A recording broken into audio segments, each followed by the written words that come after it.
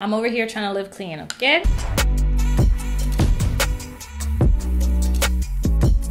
Hey, it's A back on your screen with another one. I hope you're all well. In this one, as the title tells, it's a continuation on the last story time we did. When I made that video and I was editing it, I'm like, oh, this isn't it. It's not funny, it's not entertaining, but I've already gotten this far. Let's just put it out and see how it goes. And to my surprise, out of all of my story times, this one was the most requested for a part 2. So here we are today. I hope you guys enjoy this one. If you do, tap the like. I'm gonna keep it streamlined. 3 tales today. One about an appropriate teacher. Well, she technically wasn't a teacher, but we'll get into it. Another one about a racist kid. And the third one about a kid who really roasted me.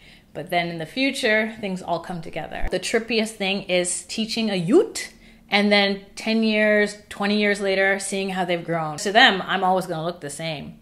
But to me, I'm like, oh my gosh, you grew so much. Truth be told, I was a late bloomer in all senses of the term, so I didn't really get the whole you grew so much. More people would be like, oh, you actually look good now, because I guess I look like a creature as a child. But you know what? Since we're already talking about kids aging, let's start off with that story. So when I was working at a community center, this would be like, what, 10, 15 years ago now? Crazy how time flies.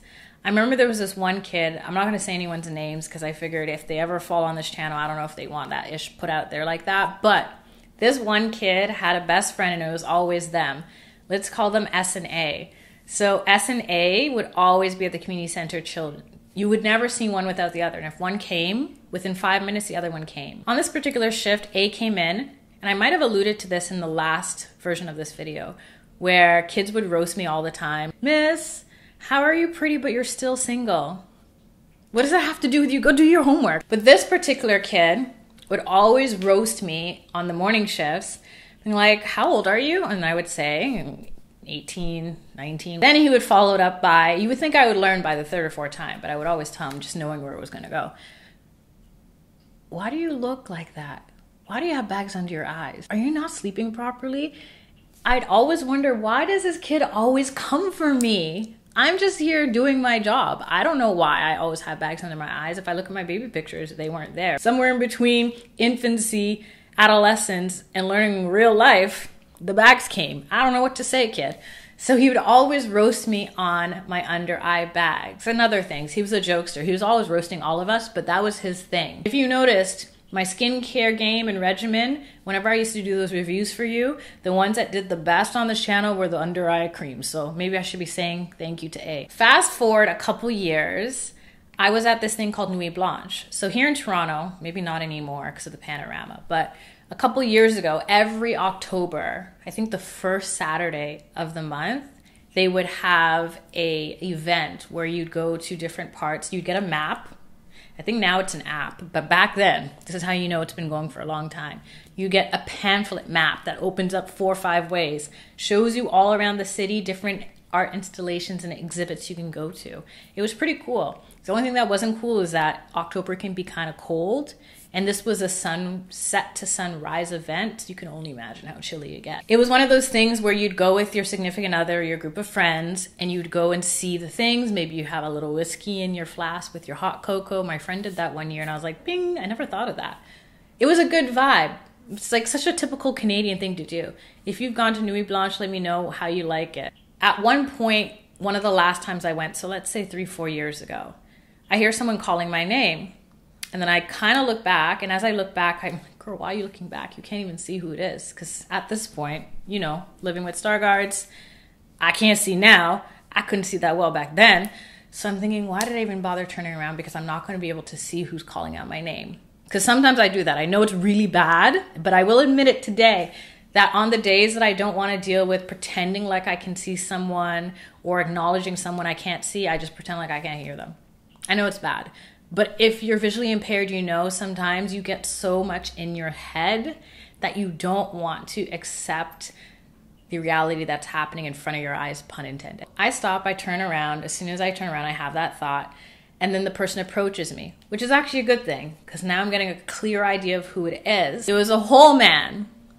He says, hey, you don't remember me? And I'm thinking, this looks a lot like A back in the day, but because the way it is when you work with kids, especially if you work with them for a short period of time and you go on and live life and they go and grow, you can't imagine this little person became a whole human, even though that's how life goes.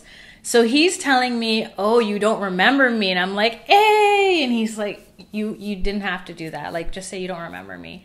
And I'm trying to tell him, no, it's not that I didn't remember you. It's when I turned around, I couldn't see you. And then when you came closer, I was taking time to focus on your face. How's S? Do you still chill with them? He laughed. He said, yes. He didn't let that one go, though. He looped back and said, why you gotta lie? I said, lie about what?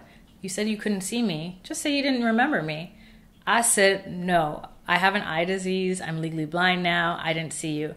Oh, come on. You don't have to lie. It's okay.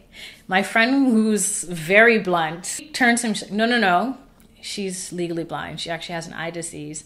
And he's kind of looking at her like she's crazy. And it's funny because she is someone that I met maybe 2 years before this. But because he knew me from before I was blind and she only knew me since I became legally blind, it was such a dissonant moment where one person is trying to convince someone from my past that I'm no longer who they remember me to be. And it was just all types of awkward, but also at the same time funny. That's why I usually pretend like I can't hear when people call my name, because of the awkward moment of trying to focus on their face to even see who they are, to remember what place they were in my life from the past. It's happened to me many times before, but I can do another story time on that. Anyway, that's story number one. Story number two, let's do the racist kid and we'll end off with the inappropriate teacher lady chick.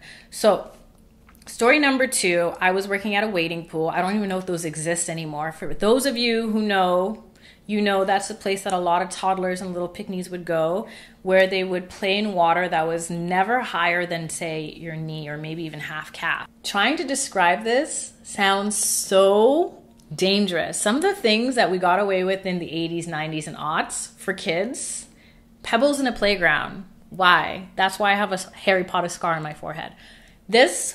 A wading pool is a very shallow concrete pool with water, sometimes sprinklers sprouting out of the middle or from a fixture, whatever.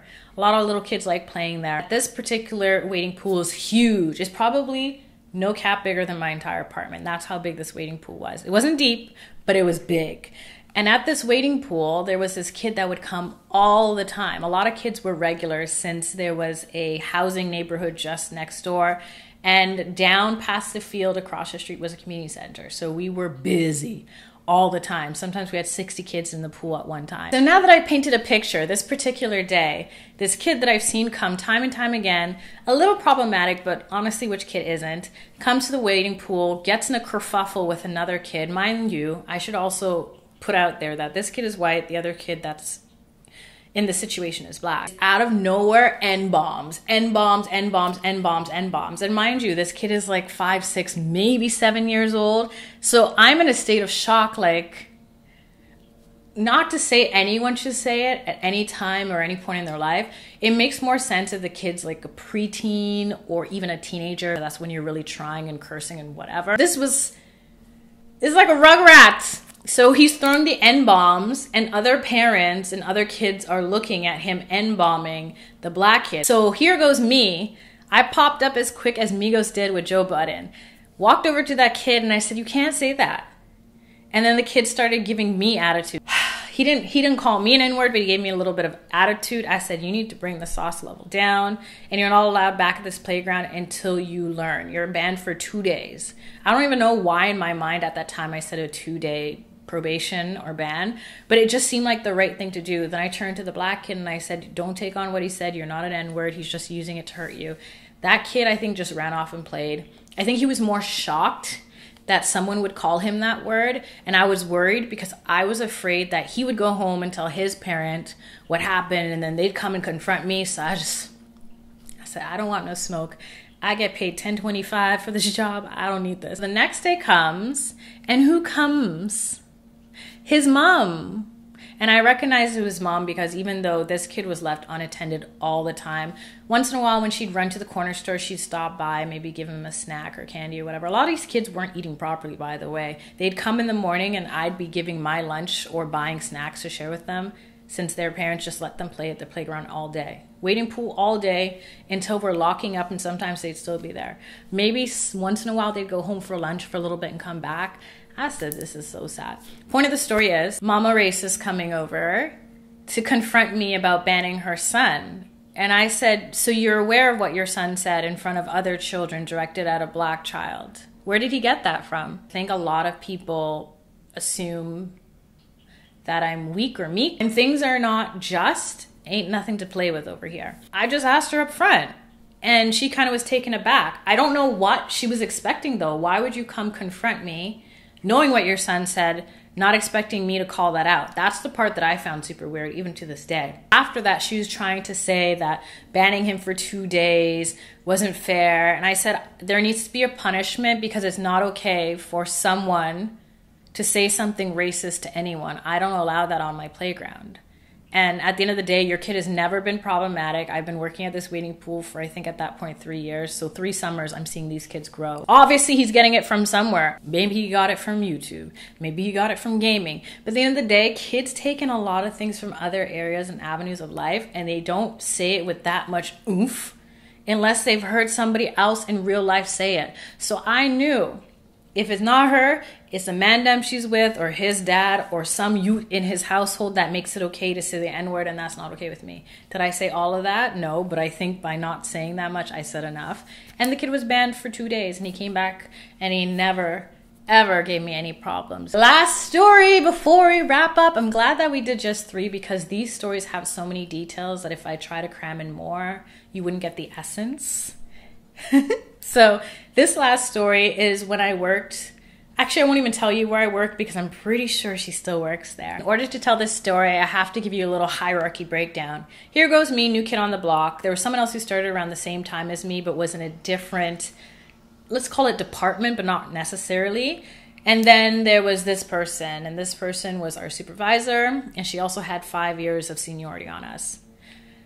One day I come into work, and this is after me being there for like 6, 7, 8, maybe even almost a year at this point. Whatever it was, I've been there enough time for me to still be like, because there's things she said over the year that I was kind of like, but then you get used to someone, so you're just like, oh, that's just her. But this never sat right with me. So what happened was I come into work one day, I'm setting up, and there's a preteen. Essentially, I don't even think she's 13. She might have been 12 on the cusp of 13, but a preteen. And she was skipping school to go do things no 12, 13-year-old should be doing with someone who was 5 years her age. I think if that's the story goes. All I know was giving statutory, okay? I remember thinking this is highly inappropriate that I know this and I can't do anything about it. But also that the person who's more senior is egging this girl on. So pretty much she would come in and I would overhear while I'm setting up doing my thing. She would pretty much have conversations about what happened the other night or what was happening the next day. And this particular time, the grown woman fixed herself to say, go girl, get. You know that the man she's intimate with, I can't even call it that because how is it consensual when you're 12 and the guy's 17? You know that this child is doing things no child should be doing and you're cheering them on. I sat with that for a few days because of course this wasn't anything new. She had been seeing the guy for a couple of months at this point. It's just that was the most alarming conversation I had overheard. The supervisor would share things with me. And initially when she shared things with me months before, I thought it was more from a, I'm looking out for her because I've been in that situation. Kids are going to do what they want to do anyway, so I might as well give her good advice type of thing, which I still thought was convoluted and contorted and all the ways wrong. But I try to rationalize it. But once that was said, when she was actually cheering a child on to be intimate with an adult, well, 17 is still a different type of kid. I know I thought I was grown when I was 17, but I feel like I'm still not grown and I'm twice that. So the point of the story is I was so shocked that I sat on it and then I reported it. This is all types of disturbing. Guess what happened? Nothing. And your girl quit because principals, and I also wasn't getting paid enough. I couldn't stay in this environment. So that wraps up 3 more stories. more coming to my mind, but we'll save that for another time. So if you guys enjoy this one, if there's another story time you want a part 2 of, say like working, other jobs, or blind funny tales, or whatever else I've shared with you guys, you know I got stories on stories. Let me know down below. And until the next video, stay safe, stay sane, stay blessed. Love and later.